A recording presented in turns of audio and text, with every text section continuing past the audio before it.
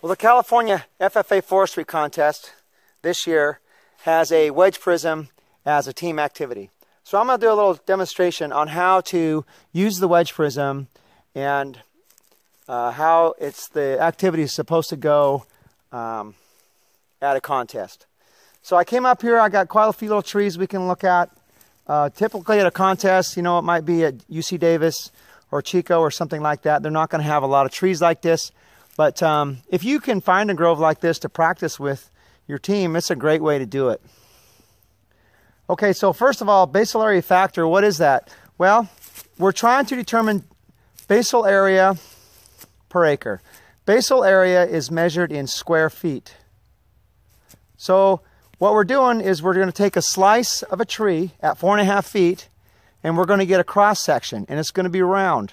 So what we would do is you would take the diameter, pi times radius squared, and you would get the square feet or the area of that round. And then you would extrapolate that out to determine square feet per acre. Well, that's what basal area is. It's the cross section of a tree at 4.5 feet, the square feet of the circle that it makes. I hope that makes sense. So we're going to use a 10 BAF wedge prism. The curricular code says a 10 or a 30. Well, we're trying to do 30s or encourage contest coordinator, 10s. We're trying to encourage contest coordinators to use the 10s because they're more practical. Well, a 10 BAF or basal area factor wedge prism is indicated on the wedge prism itself. Check this out.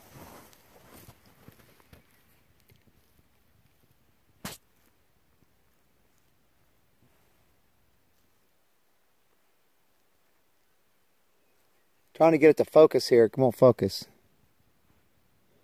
Let's see. It says it right there. Right on the...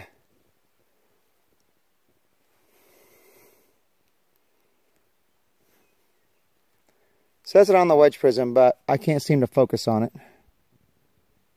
Maybe if I hold it still. Anyway, it says it right there. It's liable to be a 10, 20, or 30. Well, this one is a 10. It says it right there where my thumb is. You just can't read it because it won't focus. Anyway, trust me, it says 10. Okay, now, at the contest site, they're going to give you a plot center. So when you do this, you have to make sure that the wedge prism is over this plot center and not the student. Do not let the student stand on the plot center. The wedge prism has to be over the plot center, kind of like this. Okay? Then, in a plot like this, you're going to go around in a circle because there's quite a few trees. So you would go all the way around 360 degrees and you would measure all these trees. At a contest, they're probably not going to have a lot of trees, so, you know, they're probably not going to have to go in a big circle. But in this case, you would if you have a lot of trees. Okay, now, what we're going to do is we're going to use the wedge prism to count the number of trees that are in. So we're going to go around here with the wedge prism. Let's say now that we count 4 trees that are in. Well, what does that mean? Well, that means we're going to count 4 trees. Then we take the 4 trees and we multiply that times the BAF, which is 10. So then our answer then, pretty simple, would be 40 square feet per acre. Pretty simple, right? So you're only concerned with the trees that are in. If you count 3 trees that are in, then your answer is 30 square feet per acre. Okay, now a 10 BAF is going to measure a 1/10 of an acre sized plot. And that's why you multiply times 10. A 30 BAF wedge prism would measure a 1/30 of an acre plot, and that's why you would multiply that times 30. A 1/10 acre plot has a radius of about 37 feet. So just to kind of give you an idea how the wedge prism works. So these trees here around me, any tree that's within about 37 feet is what the wedge prism is going to count as in. Okay, now, let me show you how it works. Here we go. First of all, make sure that the wedge prism is over top of the plot center. They're going to have a little flag or something for you. And then you take the wedge prism like this. We're just going to do this tree right here in front of us. take it just like this, and you look through there, and it creates an optical, it's not an optical illusion, but it's an optical variance. I don't know what that is. But it makes a slice out of that tree. Now, the wedge or the chunk that is taken out of the tree, you want to measure at 4.5 feet. The chunk that is taken out of the tree is still touching the stem. Therefore, that tree is in. By the way, the tree leans a little bit, so you want to go perpendicular like that. Okay, so we count that tree as in. Now let's go for this other tree that's farther away and a little bit smaller in diameter. That tree, when we take the section out of the wedge prism, is not touching the stem. Therefore, it's out, and we don't count it. This tree is in, we're going to count it. How about that big tree way back there? It's far away, and it is, looks like it's in. It's a pretty big tree.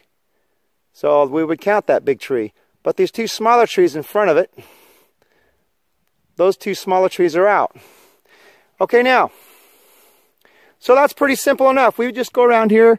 If the section of the tree in the wedge is touching the stem, then we count it. The issue arises when there is a tree that is borderline. So let's say your plot center is back here a little bit. Now, what we have is a tree that might be borderline.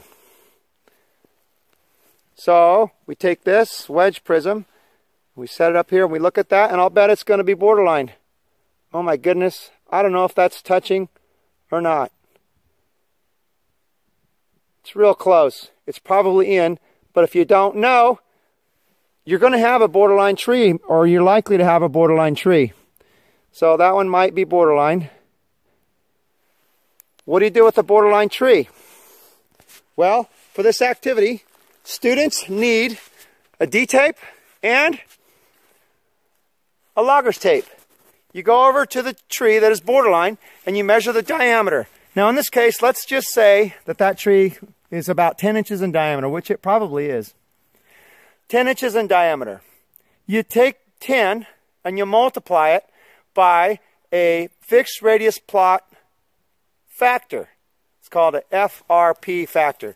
Well, the FRP factor for a 10 BAF wedge prism is 2.75. Your students have to memorize that. So you take the diameter, multiply it times 2.75, and you get 27.5. Then you measure the distance between the plot center and the middle of the tree. If your answer of 27.5 is less than the distance that you measured, the tree is in. If your answer of 27.5 is greater than the distance from the plot center to the tree, then the tree is out. Okay, I hope that makes sense. So those teams that know how to do the math on a borderline tree are going to have an advantage. So make sure your team knows how to do that. Hey, I hope this helps you.